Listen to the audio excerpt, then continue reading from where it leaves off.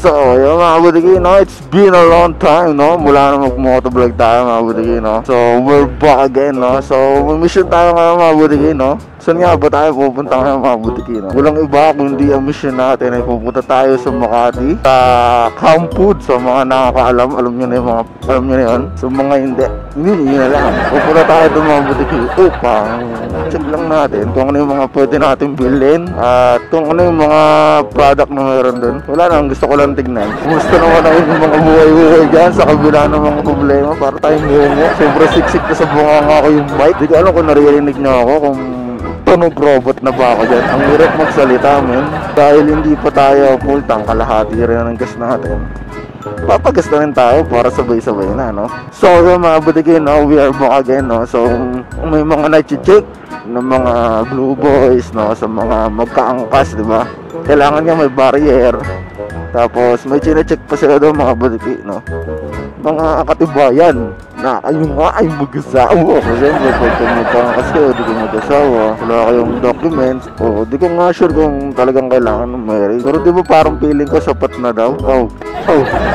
Sapat na daw kahit same address na lang kayo. Kasi yung iba diba live-in partner lang. So dapat meron din tayo. Hindi ko nga alam paano makakuha para makabiyahe-biyahe na rin kami. So yun mga butiki, sobrang dami ng tao dun sa video. Ngayon punta tayo ng BPI. Tayo mag-withdraw. O kahit anong bangko madaan na natin, okay na yan. Kailangan natin mag-withdraw. So yun nga pala mga butiki, no? Sa mga bago natin viewers. So yung motorsiklo natin, all goods na, no? Nagbalik na ang kanyang sigla. Nagbalik na ang kanyang sigla. Mayroon ditong ATM machine. Ang dami kasing ano doon sa ano eh. Dami kasing tao doon sa isang ATM machine eh. Oo, na siguro to China Bank. Ano siguro yan, China Bank. Pero kaya dyan. Ano, baka malaki bawas dyan. Huwag na nga lang. Pupunta ka lang tayo. Baka mamaya malaki yung bawas doon. Logi naman. Yung madadaanan pa ba ako dito ng bangko? Bro, doon na ako sa kabila dumaan. Wala tayong madadaanan ng bangko rito. Uy, may video. Alright, video sir. Ibang tao rito, matik yan. Tao dyan. Oh, diba? Matik yan, sir. So, mag-withdraw muna tayo mga butiki, no? So mabilisang withdrawal lang to mga budigi. So mga budigi, successful tayo. Nakapag-withdraw na tayo, no? So tutuloy tayo sa gas station. So let's go. Punta tayong gas station upang tayo ay makapagpa-full tank na mga budigi, no? At patuloy na natin yung ating mission.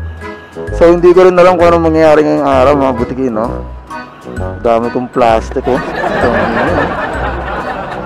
lupet. Dami kong plastic. Siksik muna kayo dyan. So punta na tayo ron sa gasolinahan. Pagkasta tayo ng 100. Ito ko na nga kukunin.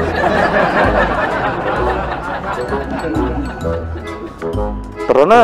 Kalahati pa yung gas ko eh. Pero para sure na rin, diba? May petro na dito malapit.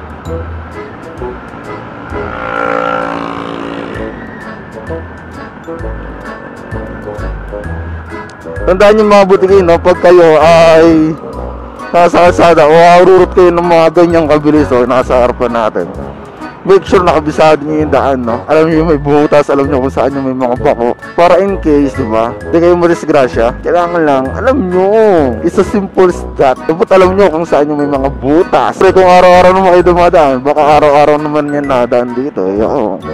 Di na ako nadaan dito. Alam nyo naman na Kainta Gaming nandaan natin kasi doon tayo nag-aaral, no? Nga na, Petron tayo nagpapagas ng butiki. So mag-XCS tayo. Sabihin ko na lang, XCS po, bultong. Ito lang po ako. Sabihin ko lang, XCS full tank, no? So we are here. Bilang natin, XCS full tank. XCS po sir, full tank po. Full tank. So tignan na natin kung ano aabot kasi may laman pa tong konti. So yung mga butiki, full tank na tayo, men. Full tank na tayo. So umabot na tayo ng ano, 105. Mahal talaga ng gas pag dito banda, no? Pag doon tayo sa Kainta, mura-mura konti. Magkano XCS dito? 52. Yun, no? XCS. So, tuloy na tayo. Magawa na natin ang ating mga mission. Doon na tayo sa ating pinaka-mission talaga. Going to Makati, Chino Roses. Sa mga mahilig mag-motovlog dyan, o mga manood ng mga gatong klaseng content. Kung nagugustuhan nyo rin maganto, no? Inaanyayahan ko kayo, no? Na mag-motovlog, no? Libre lang naman to, mga butiki, no? So, kung gusto nyo rin ng gantong klaseng camera, so, sabihin na natin, hindi masyado maganda yung quality kasi nga hindi siya mala GoPro. Pero, all goods na. Ma-update mo lang naman sila sa kaganapan. Makikita mo naman yung mga parte. Hindi lang ganun kalinaw. Pero okay na. So, update ko mamaya pag okay na tayo doon o malapit na tayo doon o kung ano mangyari sa gaya natin o may makita man tayong mga kakaiba. So, yun, what's good? So, andito na tayo ngayon sa Makati na mga butiki. Makati na to. Pag akyat ko ng tulay, doon na ako mag-waste. Hindi ko na alam yun. Sobrang yun, tipid din talaga na yung motor ko kasi kalahati pa yun. Pero naka 100 to. Yun, kalahating lang. Parang 2 litro din ata yung nakarga. Depende kasi talaga yun sa mahal ng gas, no? Ewan ko lang, Pero, nung doon ako nagpapagas sa Taytay, no? Sandaan ko parang full tank na. Hindi naman parang. Pero dito, no? Mahal nung gas. 52 pala yan. 2 litro ata nakarga sa akin ngayon. Tama, 2 litro kasi 52. 52, 104, no? 105, may piso. May piso na nakarga. Kaya yung piso. So, grabe. Sobrang traffic dito. Back to normal na talaga yun. Sana mawala na kasi itong COVID na to. So, mga butiki, isa rin mga paalala, no? Tip. Kung saan kayo hilera, doon na lang kayo. Para iwas kayo sa mga aksidente. Kasi, alam nyo na, diba? Mahirap. Minsan kasi iba nagmamadali.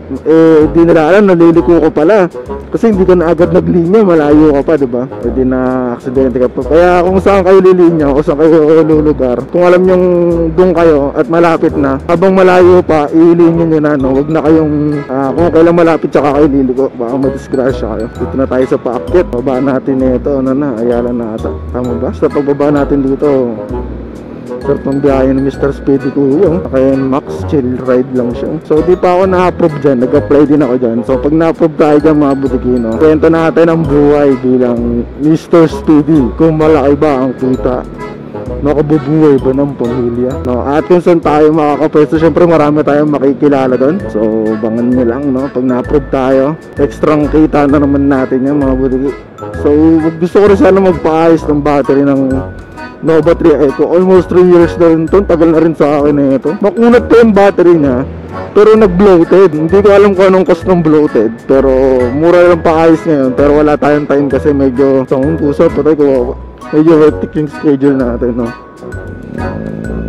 So dito na ako sa baba. Hanapan lang pwesto para maka-waste. So I see you guys later. So yun, nagawa na natin yung mission natin mga butiki. So ganito ang buhay ng online seller, no? So pag wala nga kamat ulo, di naman tayo pwedeng mag-on hand. So medyo naligaw-ligaw pa ako kanina, pero medyo alam ko na rin naman. Napakahirap pala kumuha ng product dun. May mga pagpila pa ng madaling araw. Well, ganun talaga, no? Mga butiki, online seller is life, no? So pag tiga-tiga lang, tuloy-tuloy lang din naman, no? Nakakaahon din tayo dyan. So wala namang nagsimula sa malaki, nagsimula sa maliit. So pultong tayo yung ating scotch tape.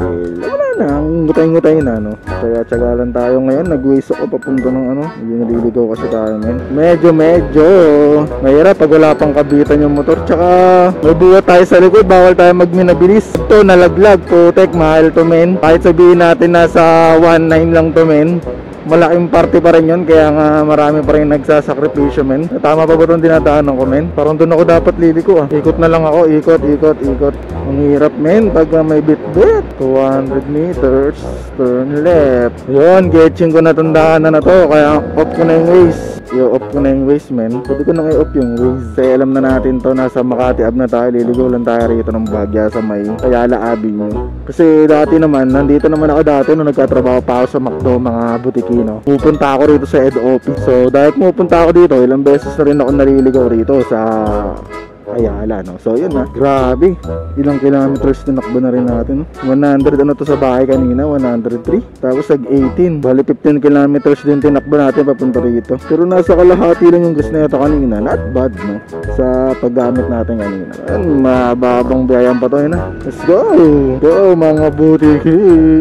Pwede ko nang i-off to kasi kabisado ko naman na to. Kailangan pag yung mga ganito yung mga kadalo sa likod, kailangan dito ka lang sa gilid. Huwag kang pupunta dyan sa gitna. Tapos tingin ka left right habang nagkukwento ka, chika minute. To, papatayin ko na. Alam ko na to. Alam ko na to, men. Alam ko na to, men. Papatayin ko na to. Pwede na ba lumiko dito? I'm not sure, no? Yun na, turn right na tayo, men. Recta vuelta na to, men. Dire-diretso na lang to, men. Kabisado ko na to, men. So nga ako dumadaan pa head office. Sabi ko sa inyo, gaya na sinabi ko sa inyo, pag hindi nyo kabisado yung daan, bibilisan. Kasi may mga butas, hindi natin alam kung saan ka masushoot. Ay, daming wala. Sayang pinila ko, aga ko nagising.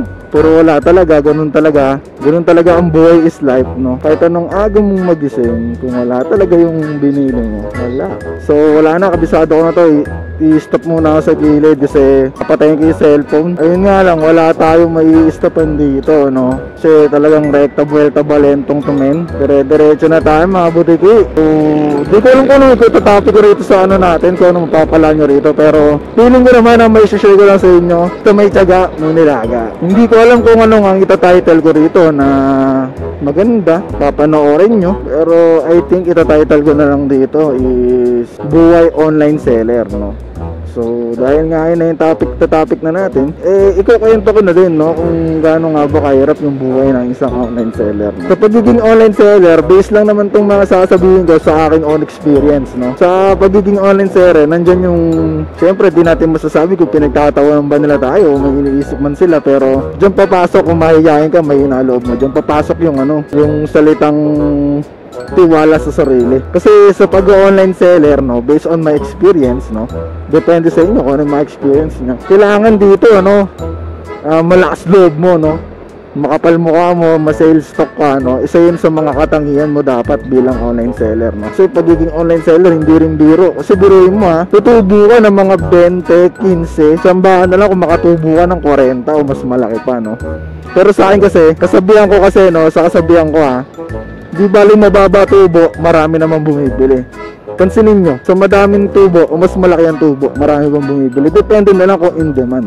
Kung in demand ang isang produkto o isang bagay, diyan dadami, no? Diyan dadami o lalaki. So papatayin ko na yung ano, yun nga, no, depende nga yun, no. Ang paglaki ng presyo o pagtaas ng isang produkto, pagpatong ng reseller dito, base lang, no, yung demand to. Katulad ang hinahanap kong product doon na wala.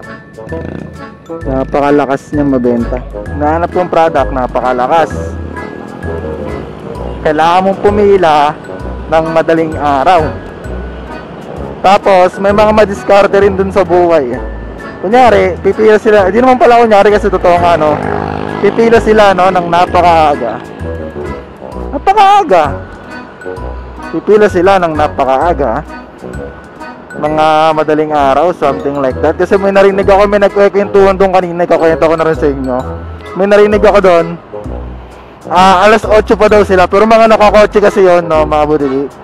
Alas 8 pa daw sila andun. Di ko na pinakita yung location. Kasi alam nyo na, online seller dapat hindi alam ng mga customer kung saan kumukuha, no. Tsambahan kung malaman nila. Buri mo, ang layo ko, ilang kilometers pa to galing sa bahay, sabihin natin mga 15 mula bahay, no. Traffic, pila, init, puyat. Tapos sa 20 pesos natubo, sasabihin mo mas mura, di ba? Sasabihin mo mas mura. Di ka pumila doon, walang problema. Pumila ka, mamasahe ka, lugi pa nga to sa pamasahe. Magkano pamasahe ngayon? Diba? Kaya yun, it's all good na rin naman. Dito tayo na checkpoint dati. Ay, nako. Sana walang checkpoint. Naka-scotch tape pa naman itong maleta natin sa likod. Kasi pag may checkpoint, yari na tayo mga sir. Pero gudugudong checkpoint pa, men. Tatanggalin natin tong scotch tape. Wala pa naman tayong scotch tape. Ito lang nadala natin, yung pagkapayat-payat. May lalo mo doon, nag-aabang yan ng booking. Baka may natin siya dyan. Di ko alam, wala tayo accept ng Mr. Speedy. Pangatlong araw na. Nakalagay 1 to 2 days. By the way, kulang din naman ako ng requirements ko. Kahapon ko lang pinasa yung kulang. Hindi ko nga alam kung tama ba yung pinasa ko kahapon, o original ba, o Xerox yung kailangan nila. Pero it's all good, no? Babae na tayo pa uwi. Nandito na rin tayo sa I don't know, Barangay Sembo, no? Galing tayong Ayala. Buti na lang kabisado ko pa rin yung daanan dun.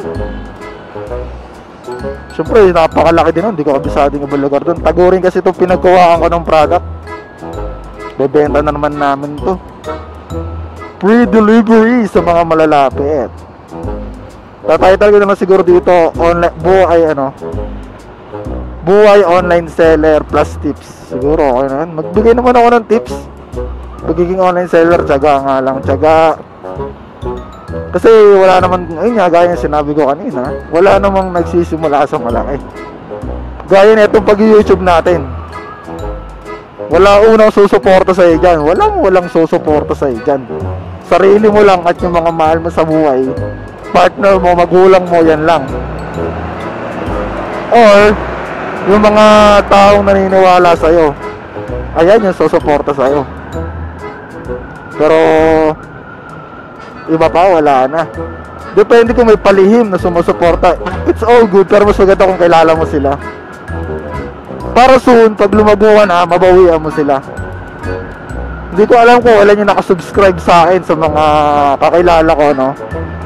Pero pag dumating yung panahon na lumago na tayo, may napala na tayo sa pag-YouTube, susuklian na natin yung kanilang suporta. Depende rin kung pinapanood nila lagi yung video. Kung malalaman naman natin yan, sabihin natin tutulong tayo sa mga nasa kalsada kasi wala naman talang pang YouTube. Pero sabihin natin mga kakilala natin. Pero ewan ko na lang. Pero tutulong tayo kung meron. Kung anong may tutulong natin. Hindi naman kasi natin sila mapiplease na supportahan tayo. Pero sure ako, pag narating ko na yung pangarap ko, lahat ng kakilala ko, kilala na ulit ako. Yun lang naman ang buhay. Hindi ganyan kilala pag di kakilala. Yun nga, gaya nga ng kanta ng XB, napunta na ako sa iba, no? Pero wala, sure ko lang din. Para sa business na din kasi yun eh. Pag hindi kilala ang business mo, wala ka. Wala kang pakinabang. Kung may kailangan sila sa'yo, tsaka alot pakinabang. Pero pag nakilala na yung business mo o YouTube channel mo, yan. Pagkakalat nila, nakakilala ka nila, natropa ka nila, syempre kung business, sabihin, tropa tayo, pre-taste, ganyan-ganyan, klabush. Pagdaanan ko naman yan, nakapagsabi din ako pre-taste. Sila yung makakilala ko, hindi na tumuloy. Hindi na tumuloy sa kanilang mga pangarap. Siguro masyado na mahaba itong video, babalikan ko na lang kayo mamaya. Pinapapila pa ata ako sa Jollibee. So shot ko na lang, babalik ako kayo mamaya. Dito kami dati nakatira, oh. Yan. Ito ako lagi sa may overpass. Nandudura ako na sasakyan. Isang maling gawain. Pero bata pa ako nun, ha. Mga ano pa lang ako nun, 7 like that. So yan mga budigin, dito tayo ngayon sa San Joaquin. Saan Jollibee? So magda-drive-thru tayo. May drive-thru ba rin? Meron. Drive-thru muna tayo mga budigin. Hay! Sana masulot ko to. Sana bumalik na yung panlasa ko, men. Ay, ang pala yung tsura ko. Ang cute ko pala. Dala akong box. Tayo ng 1 piece chicken with fries, 3. Tapos 3 a la carte na yum burger. So babayaran ko naman to. Dito ko lang muna ibabawas sa sa ating puhunan. Pero babalik ko to. Kakapera ako. So yun, pag nakuha na natin yung Jollibee, kita-its tayo. So yun mga butiki, ayun na. Nakuha na natin, ayun na yung Jollibee natin. Ayun na, oh. Jollibee, oh. So yun, nakuha na natin ang ating Jollibee. After mas mabilis pa rin naman talaga pag drive-thru, no? After a long period, pero wala naman pila sa loob. Pero ayun, nakuha na nga natin. Okay naman tayo naging problema sa pagkuha. At tayo ay pauwi na at lobat na rin po ang ating camera, no?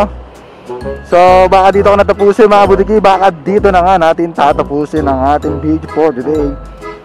At ayun, maraming salamat sa pagsama sa ating adventure, no? Baka sobrang taas ata ng capture ko kanina, I don't know. So yun, maraming salamat sa pagsama sa ating adventure for today. At sana may nakuha kayong aral, no? May natutunan kayo sa ating video. At kung bago ka lang sa aking channel, don't forget to like, comment, share, and subscribe to my YouTube channel, si BJM. So yun lang yung araw mga butiki. Magkita-kita tayo till next video. Alog-alog po. Ito yung mga puting bako-bako, no? Magkita-kita tayo till next video. 2 round, 3 round, parang malimpis ko, thumbs up yun. See you on the next video. Bye-bye. Subscribe, let's go.